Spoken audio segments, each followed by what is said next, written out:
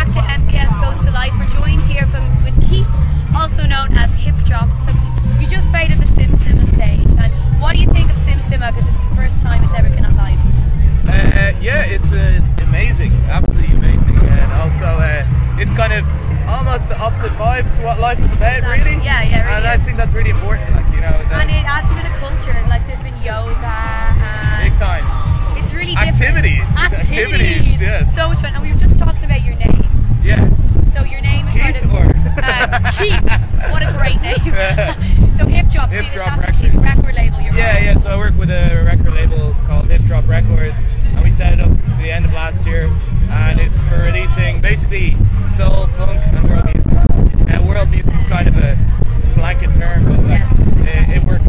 It works. And how would you describe your style? Like what type of DJing or DJing? I know DJing, and then I sing as well. I'm also a musician. Singing like a load of funk bands and stuff. and do you have any gigs coming up? It's